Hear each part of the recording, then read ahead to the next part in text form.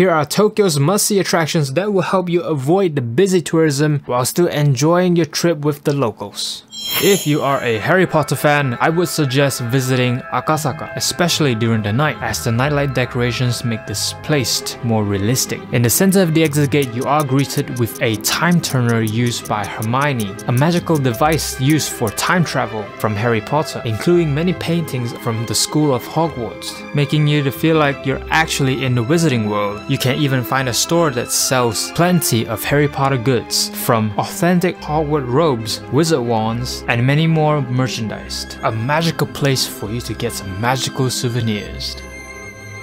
Next we have the Dwan Avatar Robot Cafe version beta. Unlike any normal cafe, the owners actually create a special concept, making it a unique cafe that allows disabled people to operate robots remotely to serve customers, allowing them to rejoin society without being hindered by their conditions. While dining, you can actually interact with the person who's operating the robot. And this is our operator for the day, Mr. Koki. Nice to meet you. Right here, Mr. Koki is actually demonstrating what he sees when he's interacting with us. Make sure you make a reservation because spaces are limited. I will highly recommend that you visit this cafe. Not only a touching and wonderful experience for the visitors, but also a great support cause by creating job opportunities for the disabled individuals. Definitely worth checking out.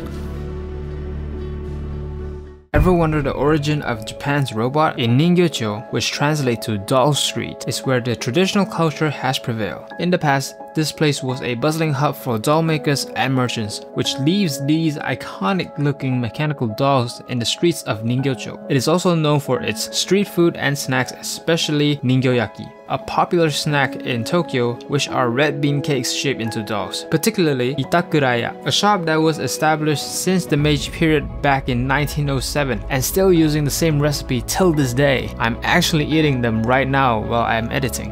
Gotokuji Temple, a serene temple in Setagaya district that is known for its manekineko, statues that are believed to bring good luck to their owners. This temple is not as crowded as other popular temples in Tokyo, allowing visitors to enjoy a peaceful atmosphere while learning about some interesting Japanese culture. An interesting trivia by Gotokuji Temple: the upraised right hand of Manekineko of Gotokuji holds no coin, while Manekineko does in general. According to this trivia, the Manekineko does not bring you happiness directly. Instead, it brings you a chance to link with people, and it is up to you whether you can make it work. If you live in constant gratitude, luck and happiness comes to you spontaneously, which is why the Manekineko of Gotokuji holds no coin to share this knowledge. The 2D Cafe in Shin-Okubo is a cafe of pure artwork. It features a unique concept where everything from walls to the furniture is designed to look like it's from a 2D animated world. A nice and cozy environment for you to enjoy a cup of coffee like you're in the manga world. Don't forget to try out their 2D cake that matches the scenery of the cafe. Not only is it worthy for your Instagram snap, it also tastes really good.